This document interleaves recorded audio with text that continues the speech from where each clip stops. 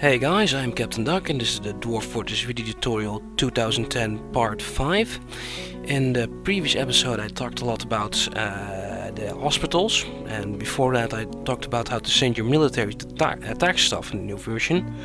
In this episode we'll be talking about military some more. There's some of the look at the advanced features of it and how to set it up. That's because it can be quite complicated. First let's show you my little fortress I built for this video. It's an outside seaside fortress. This is the sea. As you can see, there's waves rolling into the shore and washing up on the beach. And there's even stuff like driftwood and pebbles on the beach.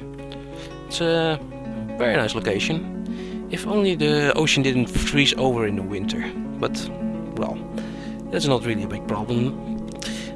Anyway, because it's not a problem because I have an indoor lake here. Anyway, let's give you a little tour of this fortress. So this is the top level. I've got some other stuff planned down here. The first level with some stocks in my farms, more stocks and wood, finished goods. Gems, living quarters, my hospital, jails, stone stuffs. This used to be forging, some open areas, noble quarters with very nice rooms with electrum stuff in them. Electrum statues, electrum chests, only the bed is different. Can't make electrum beds. Here are my sleeping quarters, which I still need to finish. And then a long way down, all the way down to level 109, apparently, here are my magma forges, which are near a pool over here. As you can see, I built a little path here to my forges, and they're working nicely. Anyway, on with the show, on with the military. Pausing for a sec. Okay, so the military. The military in Dwarf Fortress 2010 is very complicated. Just look at the military menu. There's a ton of options here, and it took me a long time to learn it and understand how the fuck this worked. But I got it down, and I'll try to explain it to you as easy as I can. Well, to start off, I'll make a new squad. So we can use that, and that's what everyone needs to do anyway. So first I need to set a militia captain. You do that at the noble screen, and you select a militia captain like this, and choose one of your dwarfs, which is free. Okay, I already selected Rubido as my squad captain earlier. So now I'm gonna set a squad for him. Pressing M, and here is the militia captain. This should be Rubido's squad. He just doesn't have a squad yet. But I can give him one with the C for create squad. And now I get the option of what type of uniform he wears. I made a uniform before, which is called Iron Guard, which is only for my fortress. These are the 3 standard options. Standard, you should go with leather or metal. For now, I'm going with this Iron Guard, and I'll explain the uniforms later. Well, there is a guard. Here's Jin, the militia captain, which should be Rubido, which is lost in this giant list of dwarves. Wait a second. Okay, done. That took a while. Anyway, Rubido is in the squad. I shouldn't have picked a name with a dwarf with a hard to pronounce name. Anyway, now I'm gonna add some other dwarves to his squad. Making sure he's not in another squad already. Like, well, this hunter's free. This miner's free. This guy isn't free, the recruit. Let's do some. Well, 5 should be enough for now. Now to do some of the more advanced stuff with it. To get all this rolling, you need to set a couple of things first.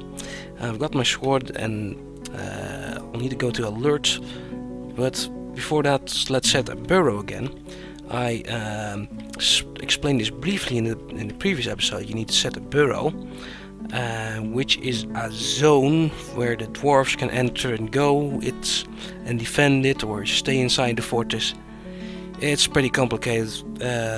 Basically, for starters, I've made this burrow called entrance.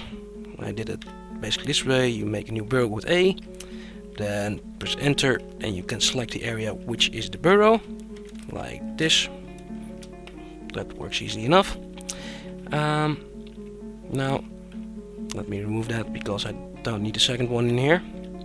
Anyway, like that I make the entrance burrow, which is basically the ground floor of my fortress, which is the area I wanted my dwarves to defend. So, yeah, when you create a burrow, at least make one where you want the dwarves to defend. Now I have that done.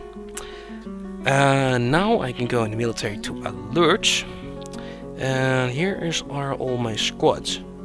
And on the left here are the 3 alert levels that I have. You start with 2, inactive and active training. And I should explain this better. Alert levels are like basically the alert level your squad is set to. It's set to do nothing at all, do go training, or full panic mode, and defend the fortress. And it's just something you can switch with the squads too. If you go to the squads menu, like with S, here's my squad A, and with the T button I can switch between training modes, like panic, inactive, active training. Now it's in training. Back to the alerts.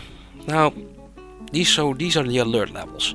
You start off with inactive and active training, and it's very smart to make another one and call it panic or whatever you want to call it. Make a new one with C, and you can rename it with N. I'm calling this one Paniek, which is panic in Dutch. And deleting it also because I have no use for it. Anyway, now I have these 3 alert levels, and now I can go schedule my squad between the alert levels. So, different menu again, S for schedule. I hope you can keep up, guys. This is a very complicated part of the game. Let's see. Here's the schedule menu. Here are my squads at the top rows. You only see 3 right now. There's the 4th one if you press plus and minus. What you also notice that the schedule at the moment is active training. And yeah, in this schedule, every squad is training. These things are the months basically. This is January, February, March, April, Dutch and Dwarf talk. And you can set your dwarves to do something different every month, which makes it pretty nice. And you can switch between the alerts, which is important with these 2, star and slash, I think. And as you can see, there's different alerts levels. There's active training. Here's the panic who I made, and inactive, which does nothing. Well, let's go to the panic alert level that I made. As you can see here, the squads are all defending the burrows. And yeah, this is my defense option. I set my squads to panic, then they all go defend the burrows, and the burrows, if I press E for edit order, it just defend the entrance burrow which I made. So, to show you what I've done basically, when I go to a squad in the squad menu, press A, the squad, turn it to T, panic, then that squad will start defending this upper layer, the entrance, and defending my fort. And I'm starting to run out of time already, and I'm not nearly done yet. I think I'll have to go for part 2 already. Yeah. So more to come in part 2 of Advanced Military.